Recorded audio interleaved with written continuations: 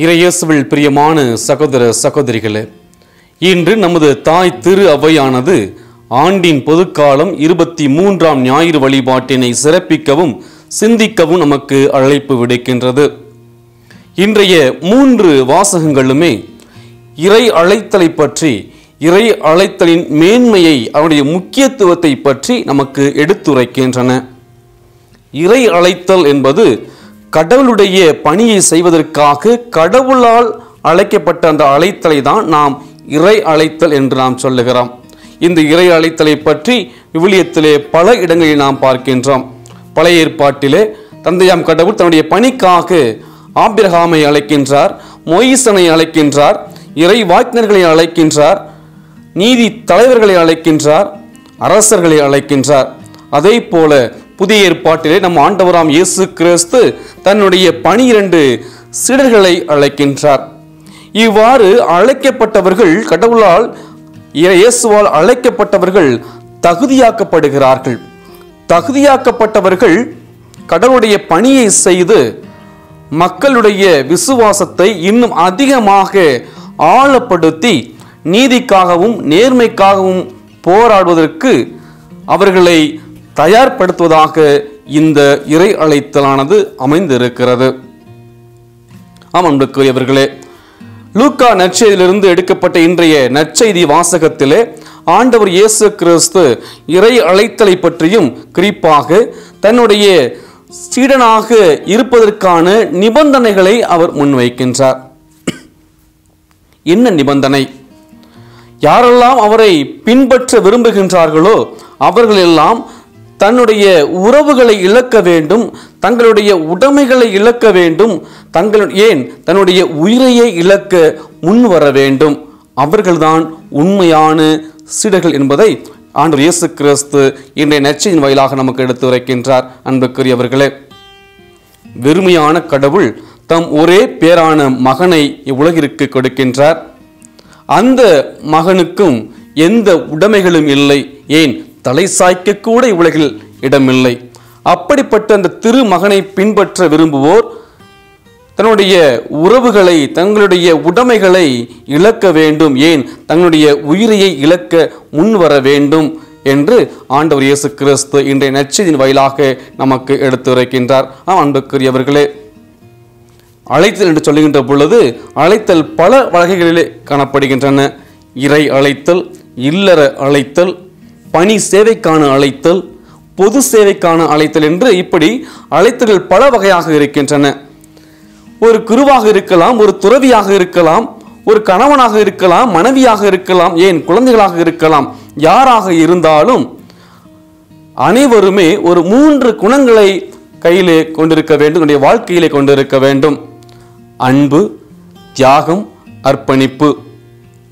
இந்த 3 குணங்களையும் கொண்டிருக்கின்ற பொழுது அவர்கள் யாராக இருந்தாலும், குருவாக இருந்தாலும், துறவியாக இருந்தாலும், கணவனாக இருந்தாலும், மனைவியாக இருந்தாலும், குழந்தைகளாக இருந்தாலும் அவர்கள் தங்களுடைய அழைத்தலிலே உண்மை உள்ளவர்களாக, உண்மையான சீடராக இருக்க முடியும் என்பதைத்தான் இன்றைய இந்த அழைத்தல் என்பது நமக்கு எடுத்துரைக்கின்றது. இன்று செப்டம்பர் மாதம் 8ஆம் தேதி அன்னையினுடைய பிறப்பு பெருவிழாவை கொண்டாடி கொண்டிருக்கின்ற தருணத்தில் அவருடைய பிறப்பின் வரலாற்றை பற்றி நாம் சிந்தித்து பார்க்க கடமைப்பட்டிருக்கின்றோம்.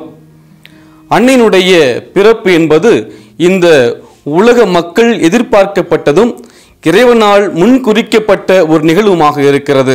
ஏனெனில் தந்தையாம் கடவுள் தன்னுடைய ஒரே மகனை இந்த உலகிற்கு அனுப்புகின்ற பொழுது, மீட்பின் வரலாற்றிலே அனுப்புகின்ற பொழுது ஒரு பெண்ணிடம் பிறந்தவராக அனுப்ப அவர் திருவுளம் கொண்டார். அந்த பெண்ணின் இடத்தில்தான் இன்று அன்னை மரியாள் இருக்கின்றார். ஆக அப்படிப்பட்ட அன்னை மரியாளுடைய பிறப்பு செய்தியை பற்றி நாம் சிந்திக்க கடமைப்பட்டிருக்கின்றோம்.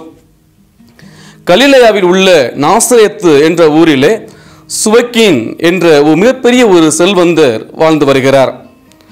இவருக்கு இளம் வயதிலேயே அன்னம்மாள் என்ற ஒரு பெண்ணோடு திருமணம் நடைபெறுகிறது.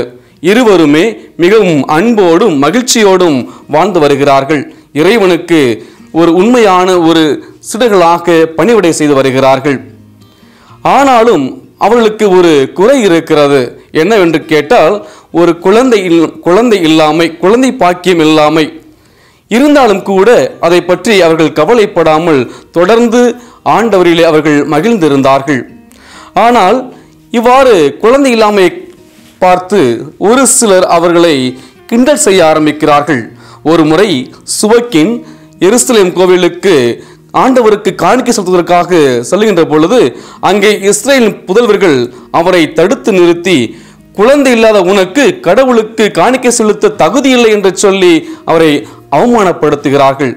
இதனால் நொந்து போய் அருகில் இருந்த பாலை நிலத்திற்கு ஓடி போய் சுவக்கின் என்பவர் அழுது புலம்புகிறார். அவனை கண்ட அவருடைய மனைவி அன்னம்மாளும் தன்னுடைய மலட்டுத்தன்மையை நொந்து இருவரும் அழுது புலம்பிக் கொண்டிருக்கிறார்கள். எவ்வாறு ஆபிரகாமுக்கும் சாராளுக்கும் அந்த முதிர்ந்த வயதில் ஒரு குழந்தை பாக்கியத்தை கொடுத்தீரோ அதே போல எங்களுக்கும் இந்த முதிர்ந்த வயதிலும் ஒரு குழந்தை பாக்கியத்தை தாரும் தாரும் என்று சொல்லி இருவரும் அழுது புலம்பிக் கொண்டிருக்கிறார்கள். அப்போது இறைவனுடைய வானதூதர் அன்னம்மாளுக்கு தோன்றி, நீர் கருவுற்று ஒரு பெண் குழந்தையை பெற்றெடுப்பீர், அந்த குழந்தையோ இறைவனுடைய அருளை பெற்றதாக இருக்கும் என்று சொல்லி மறைந்து விடுகிறார். இந்த ஒரு மகிழ்ச்சியில் இருவரும் வீடு திரும்புகிறார்கள். ஒரு சில மாதத்திலே அன்னம்மாள் கருவுற்றார். தந்தையாம் கடவுளும் அன்னம்மாள் வயிற்றில் வளர்ந்த அந்த பெண் குழந்தையை பாவக்கரைகள் அனைத்திலிருந்தும் பாதுகாத்து வருகிறார். 10ஆம் மாதத்தில் அன்னம்மாள் எந்த ஒரு பிரசவ வேதனையும் இன்றி அந்த பெண் குழந்தையை பெற்றெடுக்கின்றார். அன்று விண்ணகத்திலே இறைவனுடைய வானதூதர்கள் அன்னையினுடைய இந்த பிறப்பு விழாவை கொண்டாடி மகிழ்ந்தார்களாம்.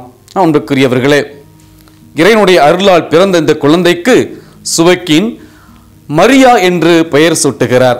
மரியா என்றால் கடலின் நட்சத்திரம் என்று பொருள்.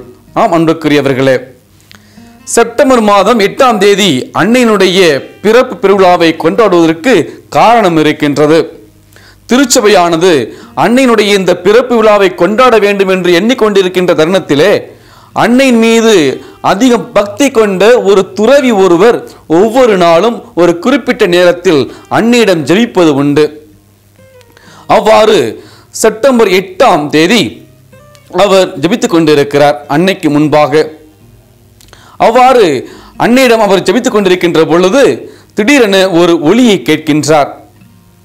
இனிமையான பாடல்கள், இந்த இசை கீதங்கள் அவருடைய காதுக்கு கேட்கின்றது. இந்த இசையும் கீதங்களும் எங்கிருந்து வருகின்றன என்று எண்ணிக்கொண்டிருந்த பொழுது அங்கே இறைவனுடைய வானதூதர் ஒருவர் அவருக்கு தோன்றி, இன்று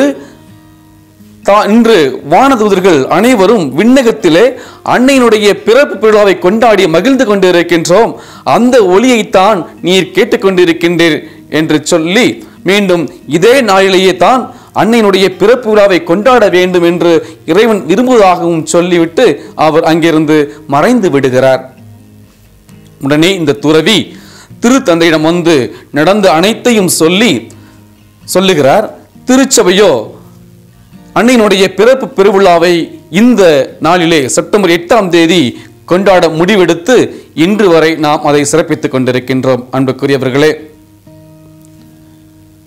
கடலிலே தத்தளித்துக் கொண்டிருந்த போர்த்துகீசியரை வேளாங்கண்ணியில் அன்னை மரியாள் கரை சேர்த்ததும் இந்த நாளில்தான், செப்டம்பர் 8ஆம் தேதிதான். ஆகவே தான் இன்று செப்டம்பர் 8ஆம் தேதி அன்னையுடைய பிறந்த நாளை ஆரோக்கிய அன்னையினுடைய பெருவிழாவாக நாம் கொண்டாடி மகிழ்ந்து கொண்டிருக்கின்றோம். அன்புக்குரியவர்களே, அன்னையினுடைய பிறப்பு விழாவை கொண்டாடி கொண்டிருக்கின்ற தருணத்திலே அன்னையை நாம் பின்பற்றுவோம், அன்னையை பற்றி கொள்வோம். அன்னையை பற்றி கொண்டு அன்னையை போல அந்த 3 குணங்களை வாழ்வாக்குவோம். அன்பு, தியாகம், அர்ப்பணிப்பு என்ற அந்த 3 குணங்களை நம்முடைய வாழ்வாக்கி அன்னை மரியாளை போல இறைவனுக்கு, இறைமகனாம் இயேசுவுக்கு ஒரு உண்மையான நல்ல சீடராக நாம் வாழ்வோம், இறை அருளை பெறுவோம். அன்னை மரியாள் கடவுளால் கண்டெடுக்கப்பட்ட ஒரு மாபெரும் முத்து, நமக்கெல்லாம் கிடைத்த ஒரு மிகப்பெரிய சொத்து.